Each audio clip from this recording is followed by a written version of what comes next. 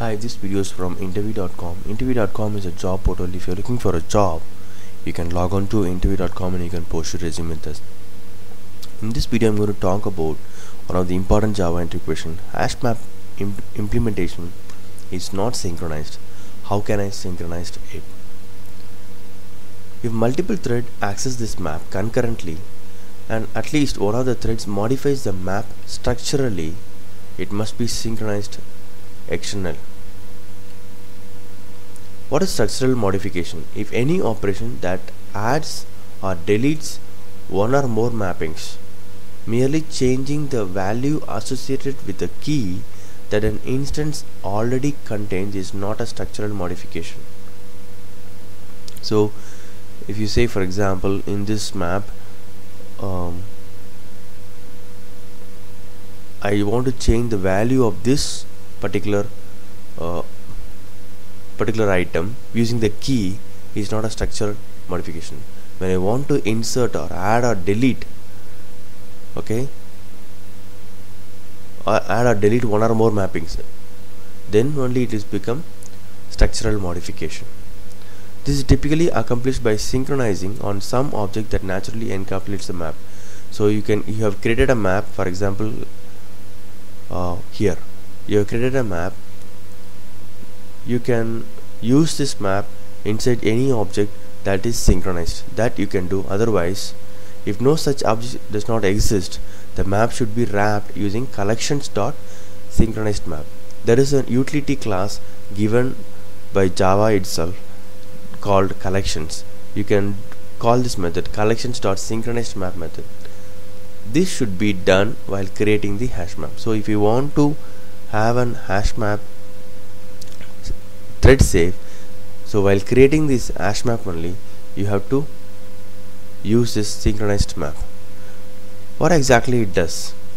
The iterators returned by all of this class are fail fast. What do you mean by fail fast? That means if the map is structurally modified, I told you what is structurally modification. If you are adding or removing one or more mappings, that is called structural modification. So if the map is structurally modified at any time after the iterators are created, very important, after the iterator is created, if the map is structurally modified in any way, okay, except through the iterator's own method, the iterator will throw concurrent modification exception. This is also one of the important Java entry question. They might be asking you, what is concurrent modification exception?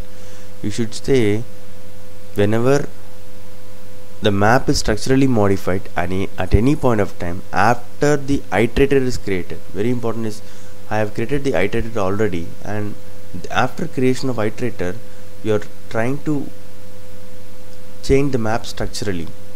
That's when you will be getting concurrent modification exception, because iterator will have it's like a cursor. It know what are the positions it has to travel. Okay, so after creating an iterator, if you try to change the map structurally, then iterator might get confused and there will be a problem. Okay, that's why it will be throwing concurrent modification exception. I want to show you that HashMap class, how exactly it looks like. So I'm using the decompiler. Okay, I have opened the rt.jar and currently I am showing HashMap. Okay, if you see, the HashMap is not synchronized. Nowhere it is synchronized. If you see the contains key, get entry, put, it's not a synchronized one. Okay, so in order to synchronize this HashMap, we are using collections. So there is an API called collections and we are using a synchronized map. If you see here, it's an inner class.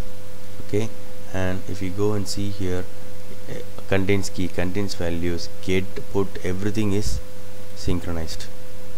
Okay, clear, all these methods are synchronized, hence it will provide you thread safety. Hope this video is useful for your Java interview preparation. Thank you and all the best for your interview. If you like this video, please press the like button. Thank you.